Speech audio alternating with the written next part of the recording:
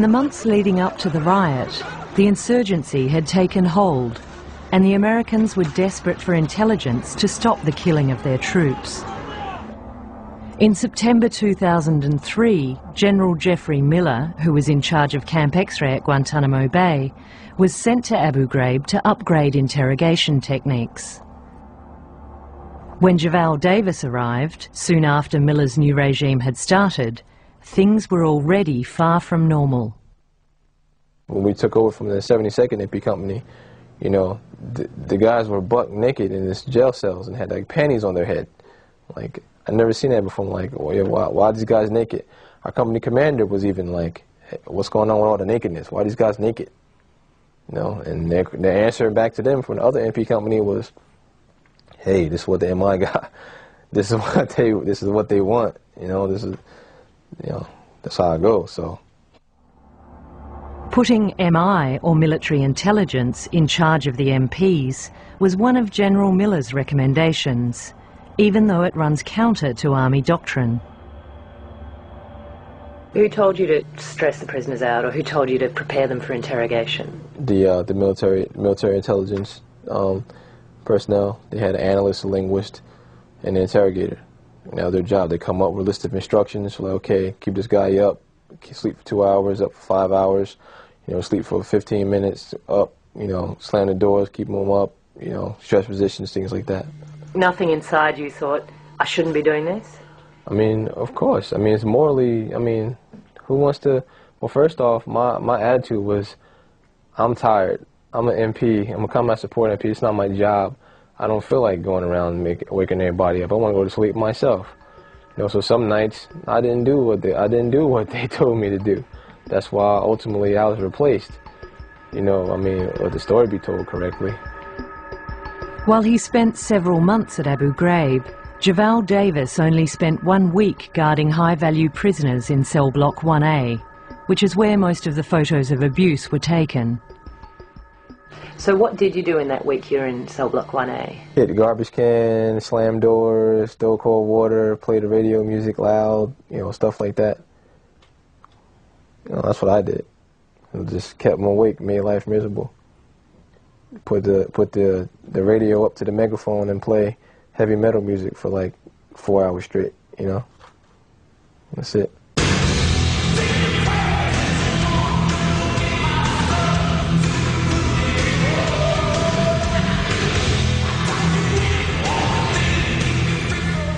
Some of the younger detainees, you know, they started liking it.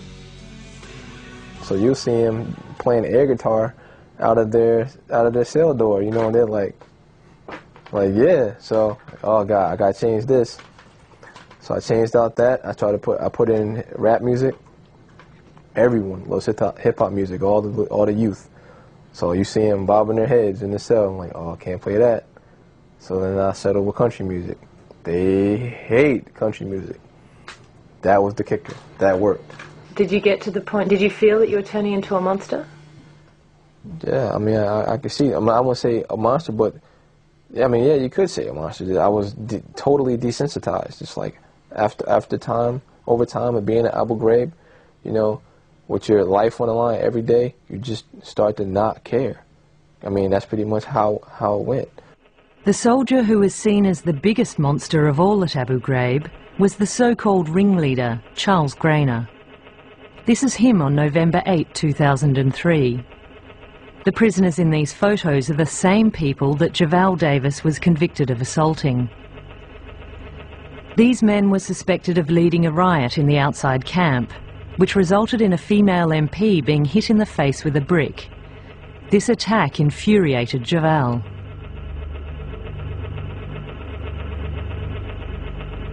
Everyone was very upset, myself included. That was the last straw. We're eating the same food, living in the same cells. My life sucks just like yours. I'm away from home, you know, and you sitting here, you trying to take our life. That's it. I snapped, and that's what happened. You know, your mind frame, your way of thinking is so jaded because, you know, your life sucks there. Your life is on the line every day. You lose control. That's what happened. It happened to anyone.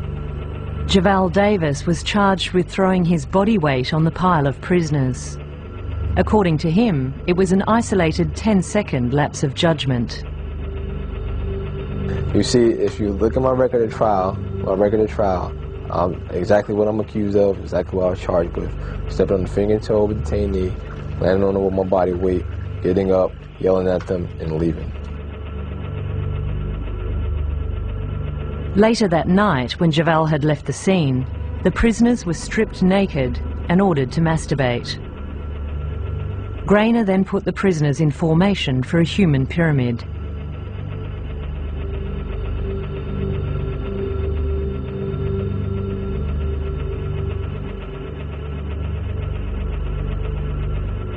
Ken Davis says that Grainer felt he was being compromised and did consult his conscience when he started to torture the prisoners.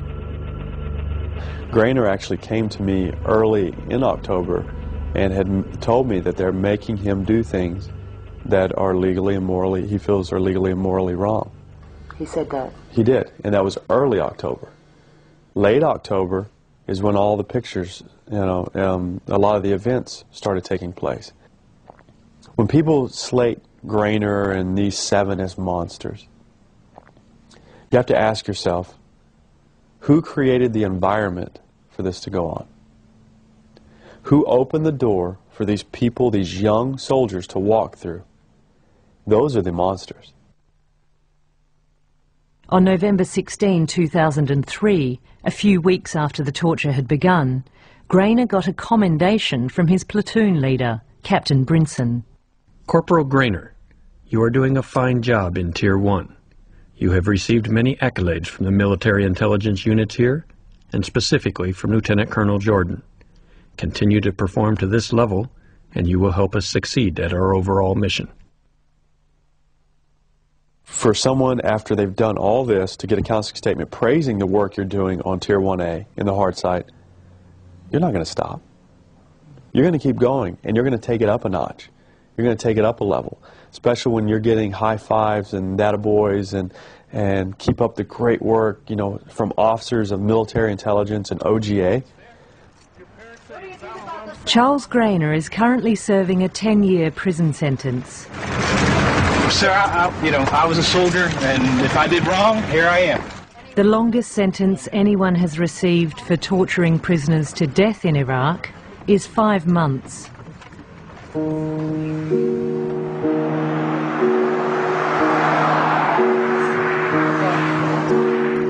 here we go.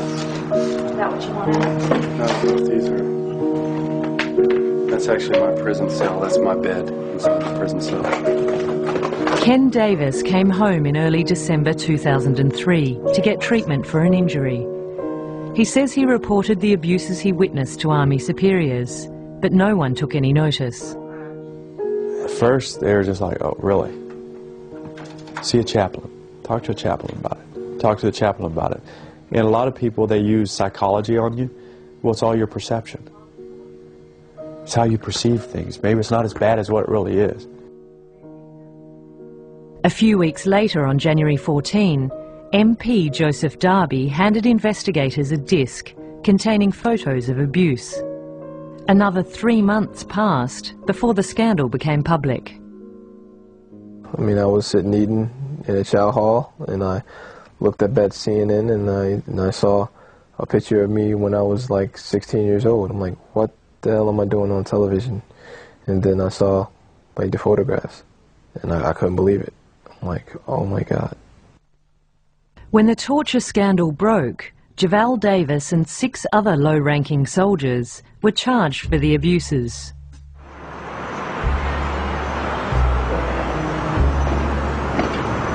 All defended themselves by saying they were acting under direct orders.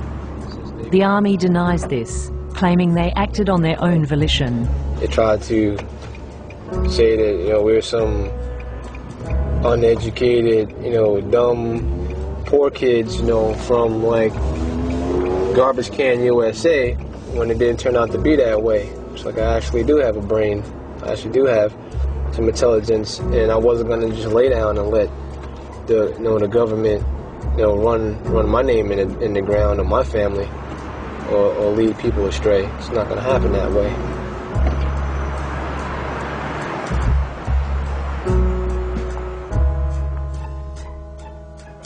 Before Abu Ghraib, Javal Davis had an exemplary record. He was a track and field star at high school, and seeing his leadership potential, his coach encouraged him to join the army.